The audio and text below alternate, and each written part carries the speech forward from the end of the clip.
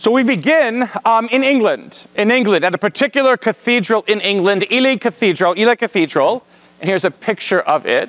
Begun in 672 AD, the cathedral itself was built in 1083. What's interesting about Ely Cathedral is that there is a marble memorial, a piece of stone in front of the main altar that basically says, for 1,600 years, and it was put in a few years ago, so it's been a little bit longer than that. But for 1,600 years, Christians have gathered to worship in this space. Now, if you go to this cathedral and you see that placard, you see that marble memorial right there, you take a step back, perhaps, and you think, I'm standing in a place where for 1,600 years, 1,600 years, people have been worshiping God in this space.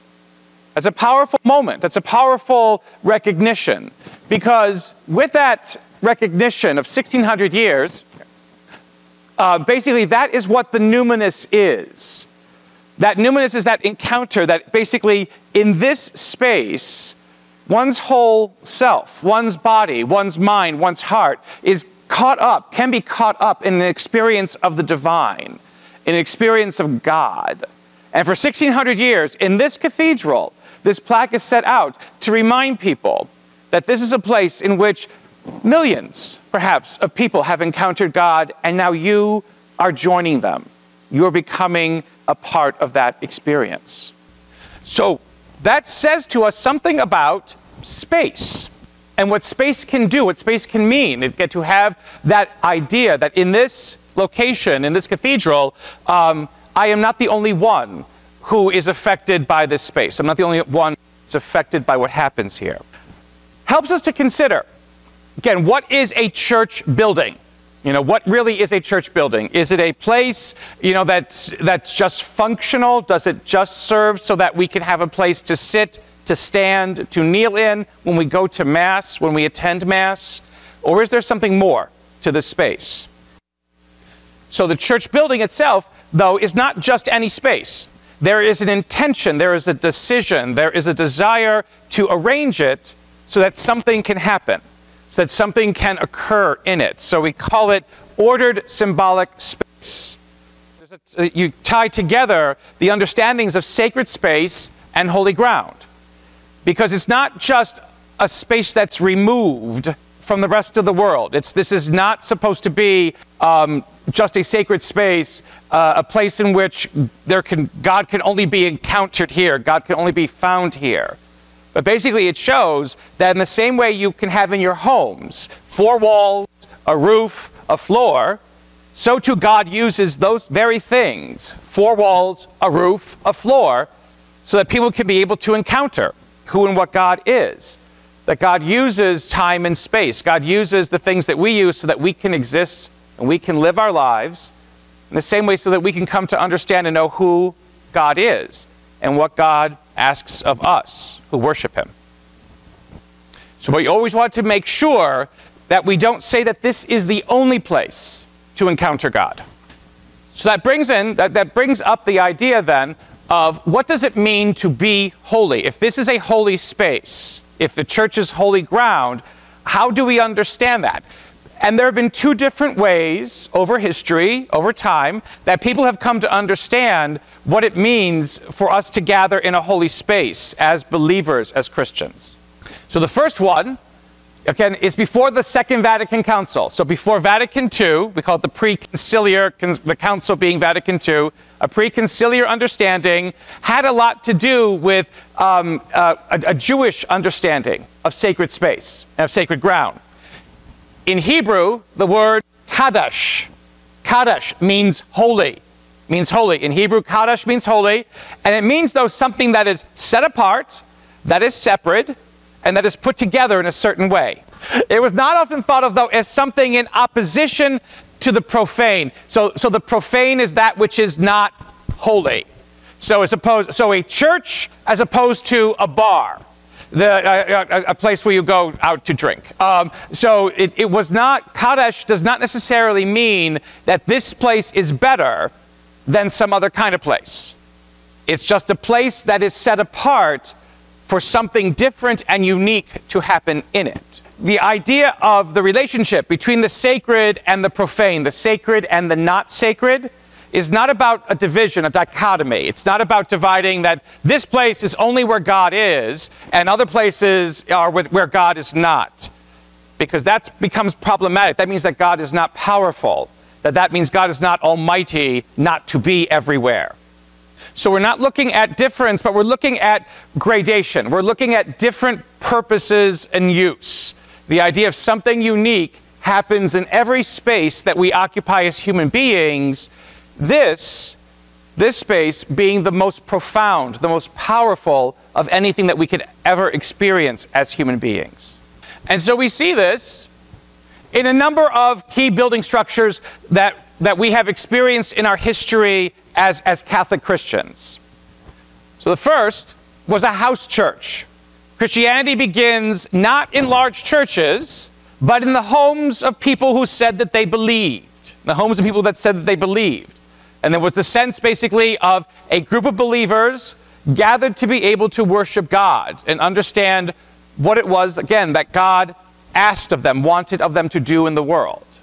A second movement then led to what was known as the Basilica, Greek for basically the hall of the king, again, the hall of the emperor. And that structure begins to take place of the house church once Christianity becomes the religion of the empire, once it gains imperial status. And so the sense in which now the basilica has to be able to house, be able to contain not just small groups that could sit in house churches, but now it begins to be able to accommodate a lot of people.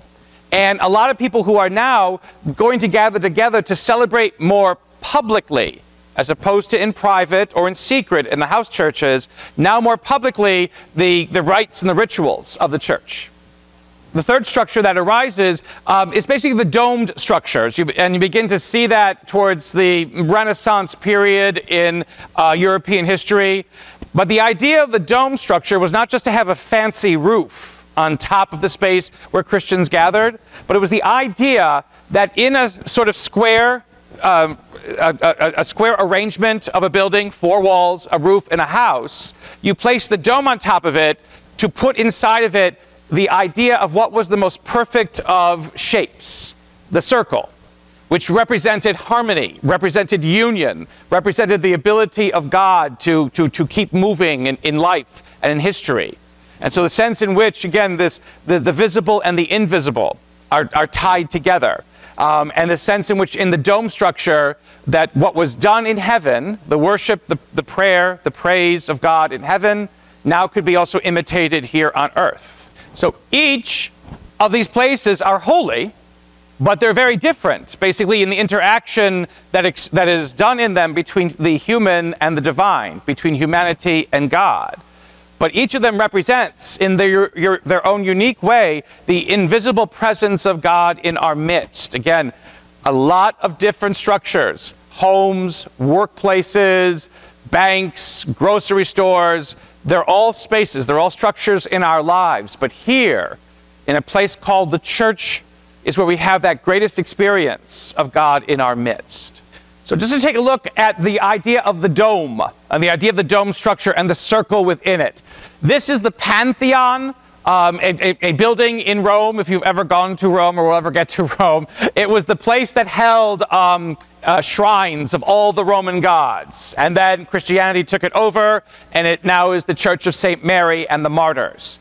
But it was built in a way to show that perfection, the circle as perfection, within the building itself. A touching of heaven and earth together. So that was the, prior to Vatican II, the preconciliar understanding. What Vatican II, though, gives us is something that's a little bit even more enriching. Again, the power of the holy, the space as being a way for us to come into contact with God and for God to be able to interact with us is now deepened with the understanding of what it means to be church after Vatican II.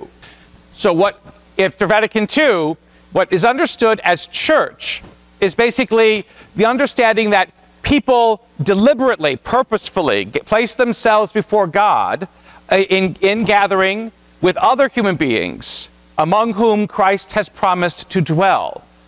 The sense in which it is us gathering together that is very important, and in some ways more important than the building itself. The building itself, the place, becomes secondary to what happens inside of it after Vatican II. So the space itself is made holy because of what happens there. In the non-Christian understanding of space, a space was holy because it was thought that a god or a goddess dwelt there. And so you went to visit them at their temple, at their shrine. But the Christian understanding of sacred space, very different. It's made holy because we baptize, we celebrate the Mass, we celebrate marriages, we celebrate funerals, we celebrate the sacrament of the sick, the sacrament of penance. What happens in these sacred spaces makes the space sacred. So what you see in the post-Vatican II, in the understanding of church and church building after Vatican II, is that it expresses the fact that we are pilgrims. We are on a journey, always on a journey. There are little songs about being pilgrims on a journey. But that's what we are. We are not comfortable fully here in living this existence. Our life is meant to be lived here and in heaven. So the sense in which what happens in this space is supposed to lead us to that glory that is heaven. But we do not reject this place, this earth on which we live, on which we live, because God said that it was good. And nothing has ever taken away those words of God that said what I created was good. And so we use things that only the earth can experience. So we move from word to font, which is usually at the entrance, well, actually over here this time. Word to font to table.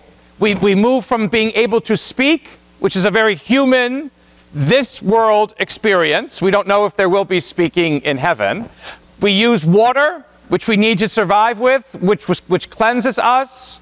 Then to table, the place where we eat and where we drink. We use all of that goodness in this space to help us recognize our way to heaven, our way to God. Basically in this space, when we celebrate the sacraments, is that we imitate what happens at the Easter Vigil. Again and again and again. It happens once on Easter Eve in a very dramatic way, but really it is echoed, it's repeated, it's imitated every time that we gather for Mass, every time that we gather for worship, the centrality of the Easter Vigil and what happens at the Easter Vigil. Just what does it mean then? You know, with this understanding that comes from Vatican II, what does it mean to be church? And so you throw up that word ecclesia, which is the Greek word for church, the Greek word from church. But it's interesting that there is a double reference whenever we use that word church, both in Greek but especially in English, because church can refer to us as the body of Christ. We call ourselves a church. It can refer to Catholicism, you know, as a church, or any of the other perhaps Christian denominations, the Protestant church, the Catholic church. But it also refers to a building. It could also refer to a building. It's a very unique use of this word. So the original Greek word doesn't have C's, it has K's in it. And that's important because it's a compound word. It's a word made up of two other words. The first syllable, ek, basically is a preposition, and it means out of or out from. The second part of the word, from the verb klero, means to call or to be called. So two words, ek and klero, come together to create the word ecclesia, which means an action of calling out of or calling out from. It's basically what God is doing to all of humanity. All of humanity is calling out to humanity, saying, come be with me. Come be a part of the life that I live. Come see your lives transformed and changed by coming to share life with me. That's the power, again, of these people who call ourselves church and the building in which we gather together. It's the place in which we're called out of where we happen to be separate to come together and experience God. So we are the best definition of us as believers, as Christians, are those who are called forth by God. Those who are called forth by God. But because, again, that's a very active, it's a very active definition. It's a verbal definition. Church is not just a noun. So it's a kinetic place. A kinetic place. Kinetics basically is a science that deals with relationships. It deals basically with movement in those relationships. Because that's what happens here. The idea when in the new church, the font is at the front doors of the church, because you move through the font into the body of the church itself to hear the word of God, and then up to the altar to receive the body and blood of Christ. It's always movement. Standing, sitting, kneeling, processing around and around. That's all kinetics. It's all the science of movement. And it's a profound movement that happens here in this space. And just to repeat again, this church, or the building itself, as a place where people can deliberately, purposely place themselves before God with others, because God has said, wherever 2 or 3 are gathered, there I am. So to recognize the fact that it's not just individually that God works within us, but it's more importantly and especially how God works amongst all of us gathered together. So the understanding is that this place is always secondary to intention. Again, just to repeat that again. But what is supposed to happen here? So people gather together with a purpose, not just individually, but as a group. And so what is supposed to be accomplished here? Well, this is where you have this liturgical reading of liturgical space. Again, how do we understand what happens here? So first, it's a space to meet together as a body of the church, as an ecclesial body. So the space functions for us to be together first and foremost. Now, there's a problem with that, because as we have here, the pews, the seats, are all lined up so that sometimes this looks like theater. So you're all watching what's happening up here, but we may not be seeing each other enough. So it's important to remember, we are here for each other. In Europe, in the large cathedrals in Europe, there are no seats, because everybody basically stood. And so if you stand in a cathedral in Europe, you can see everybody around you and all those other kinds of things, crazy like that. So, but this is the sense in which we have to remember more, we have to make more effort to remember that we're here, first and foremost, to be with each other, to be together. The second purpose, the second function of a church space is basically a place where the faithful, where all of us who are believers are addressed by God. We are built up into the body of Christ because of what God says to us in this space. The third purpose for why a church space exists is it is the place where the presence of God, the divine presence, is not just seen, is not just viewed, but it's encountered. There is a back and forth that happens between God and us in this space. So notice first and foremost, I guess, that what happens in the space is not for us to pray to God, but for God to basically to work on us, to talk to us. That's why we're here together. We may pray to God individually, a church, the understanding of the theology will say. But when we're here together to be conscious of each other and then able to listen to a God who is constantly speaking to us, building us up, and to make relationship with us. So what makes this space as a church even more profound is that it is liminal, another big word, liminal, a liminal space. Liminal is Greek for a doorway. And when you pass through a doorway, you move from one space into another.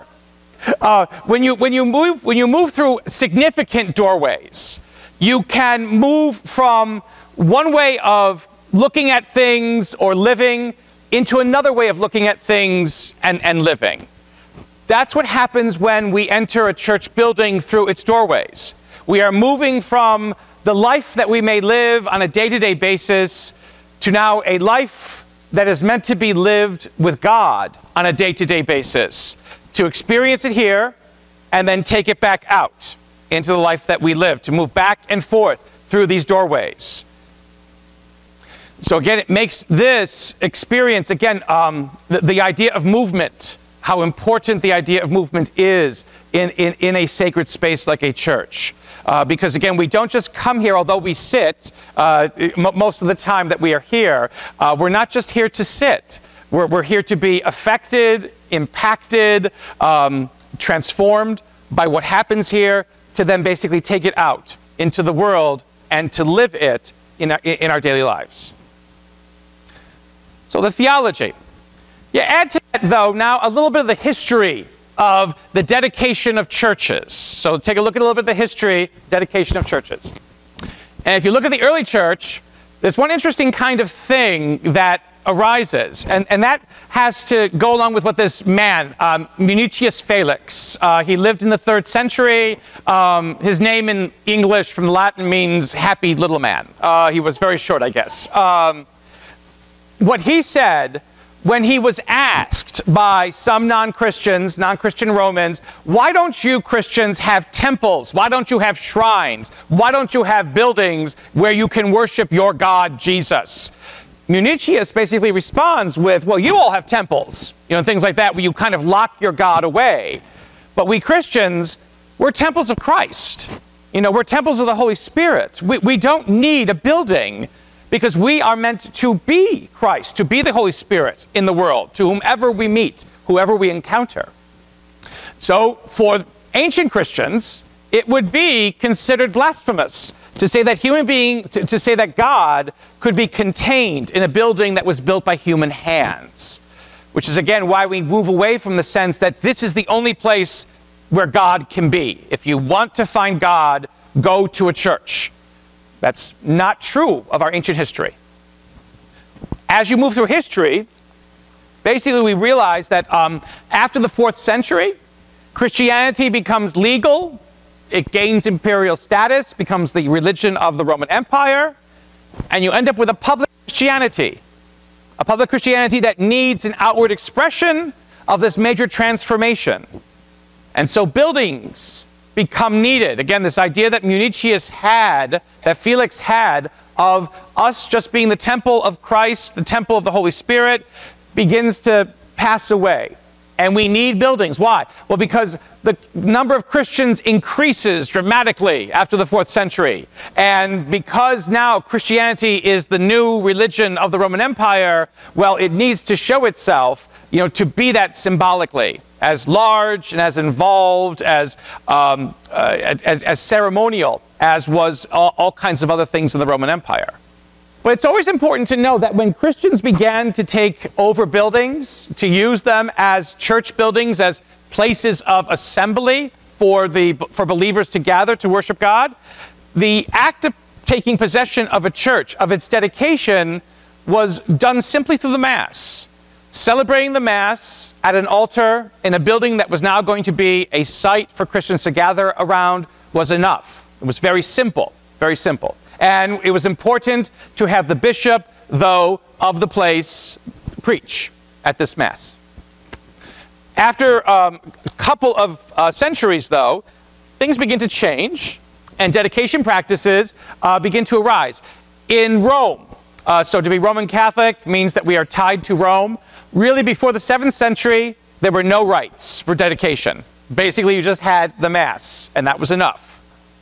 In the eastern part of Europe, in the Eastern Christian area, so in the Greek church, in the Egyptian church, in the churches of the Near East, on the other side of the Mediterranean, there was more ceremonial. The chief focus was always on the altar, though, the dedication of the altar, especially over the space, the church. And it was the chief focus because the practice arose of placing relics, the bones, clothing, what have you, of martyrs within the altar, under the altar, somewhere near the altar. There were more martyrs in the eastern part of the early church than the western part of the early church, so it was easier to find relics in the east than it was in the west. But after the year 787, it becomes customary. It becomes a norm that all churches had to have relics placed within their altars when their altars were dedicated. So in the West, you get a little bit of sharing, of trading of ideas between the East and the West, particularly in Gaul, which is today Spain, or today France, and in Spain. But these practices that come from the East are kind of mixed with some Jewish ideas about dedicating sacred space and some non-Christian ideas about dedicating sacred space. And so you get a dedication ritual in the West that is perhaps a little less Christian than it should have been. So what we have today in our dedication rite that we'll experience on Tuesday is basically something that comes from French practices from the end of the 13th century. So Vatican II, there was a reform of this 13th century rite, which had continued basically unchanged from the 13th century, from the 1200s up until 1967. So that's a long time to be doing this, to be doing a rite in a particular way. It changes in 1977. We get a reform in 1977. And this reform says a lot of different things about what people should take away from experiencing the rite of dedication of a church. So the first thing that the rite says, the Reformed rite says, is that there is a dignity to every church building. And every church building, serves a particular function. And that function is to allow people to be addressed by God. But it's also important to remember that the church can exist without literal and physical walls. If there were no church buildings, we would still be church. But it's also important to remember, too, that Christ is the reason for our existence as Christians, as believers, as church.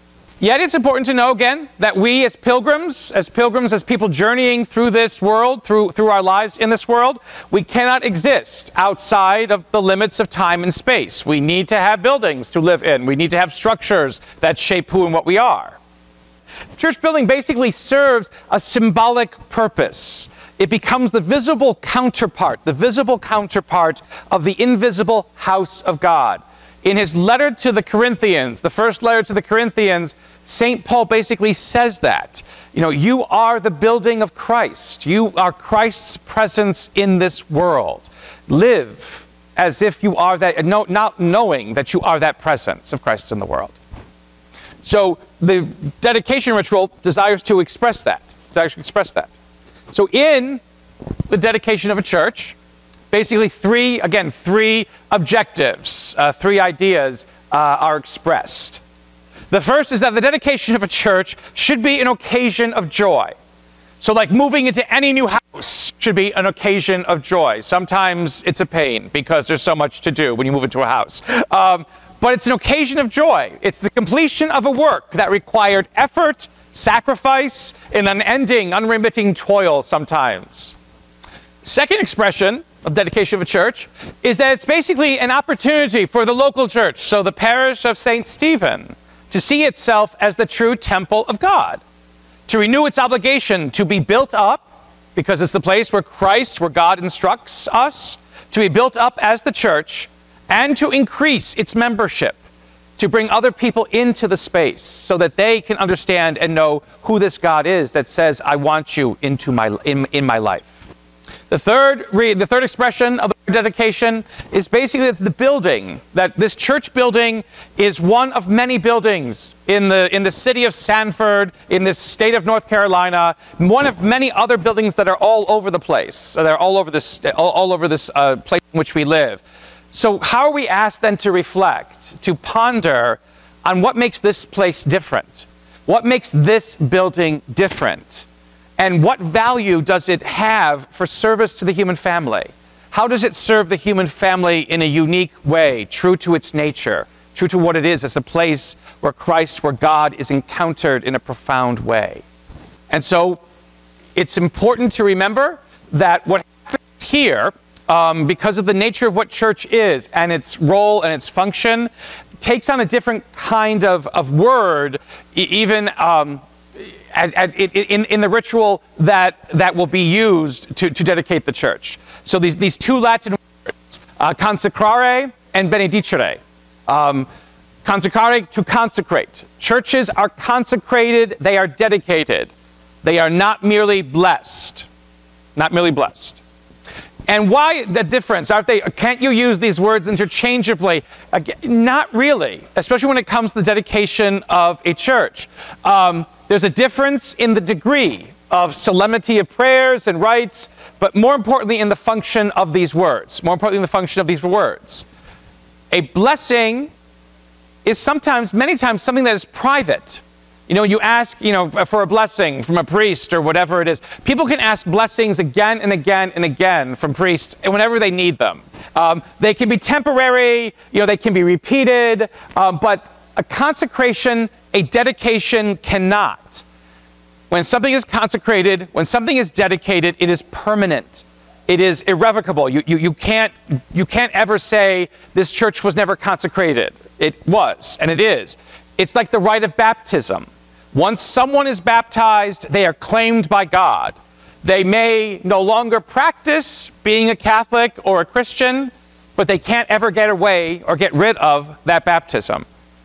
Same thing happens to a church. Once it is dedicated to God and for the use of the people of God, it is always supposed to be used and dedicated in that way.